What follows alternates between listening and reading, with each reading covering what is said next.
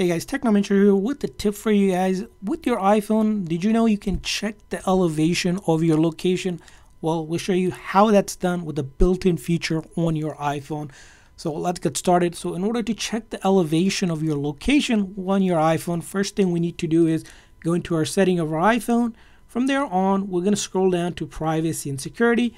And under location services, we need to go ahead and turn on location services. And from there on, we'll see there's a compass feature. We'll click on compass and ensure that we select while using the app is selected and precise location. Now, once this is turned on, we can exit out of our settings app and find the compass app. That's a built-in app on your iPhone. You can either go to the utilities folder to find it, or you can just search your phone by pulling down the menu here, searching for the app.